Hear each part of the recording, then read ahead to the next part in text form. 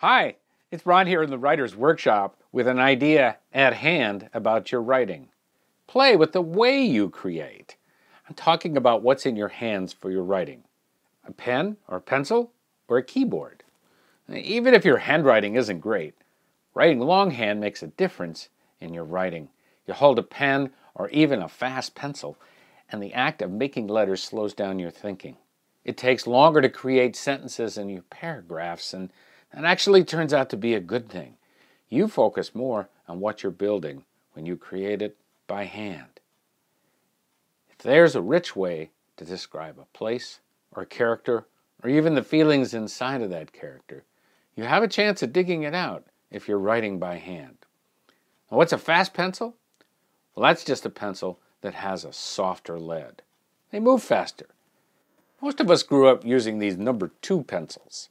Pretty hard lead, a lot of effort and pressure to be able to make all the letters. There are pencils that go way up beyond number 2, and they write faster because their leads are softer. Here's a Palomino Blackwing. Some people say this pencil lets you write even faster than you would on an iPad keyboard. All the while, you still are making those words and sentences and paragraphs by hand. Come to the workshop and you can try one of these out. There'll be one waiting for you. Now, if you usually write longhand, then going to a keyboard is going to give you a different voice in your writing. Keyboard writing might feel smoother, may feel better joined. You definitely can move faster.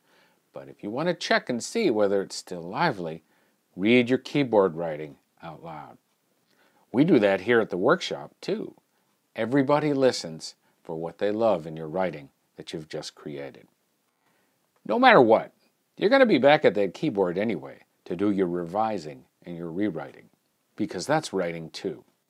Take some time to try creating with pen or pencil or paper.